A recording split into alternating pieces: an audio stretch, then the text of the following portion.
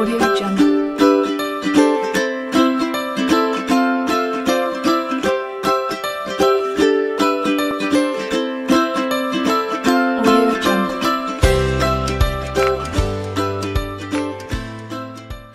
After seeing the 2017 Fiat 124 Spider Abarth at the New York Auto Show, we're starting to understand the convertible is essentially Fiat's take on the 2016 Mazda MX-5 Miata club trim.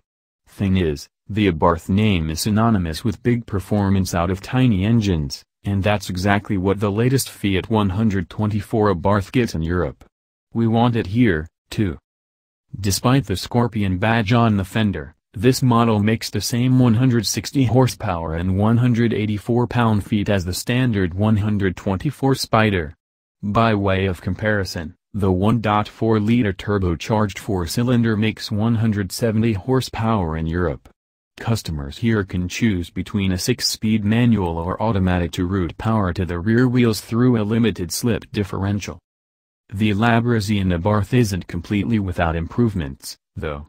The drop-top gets a stiffer suspension with Bilstein shocks, and a sport mode button adds an extra edge when drivers want it.